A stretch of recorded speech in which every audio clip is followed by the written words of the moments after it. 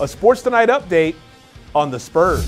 The Silver and Black look to break a two-game losing streak and get their first win of the second half of the season when they host Orlando tonight at 8 in the AT&T Center's welcome home game for fans. It'll be great to get the fans back.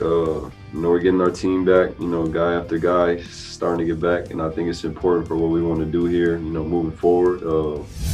But mainly, I hope we just continue to stay safe and be safe. Obviously with that no mask stuff coming in Texas, I take that virus really serious, as an individual.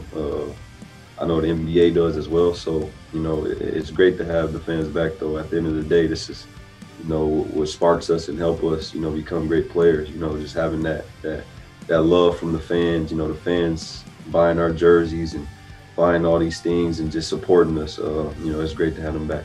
I think everybody's excited to get fans back into the AT&T Center and just to cheer us on. I think I'm excited to see them and hear the crowd. So obviously it's not going to be a full stadium, but we're getting there little by little, and obviously getting Devin back and getting our whole team back together fully healthy, which I don't know if we've really had all year. So it's starting to get there, and you just got to start playing well, continue to play well, and making strides on both ends of the floor. And for the latest, including analysis and feature stories, keep it right here at sportstonight.com.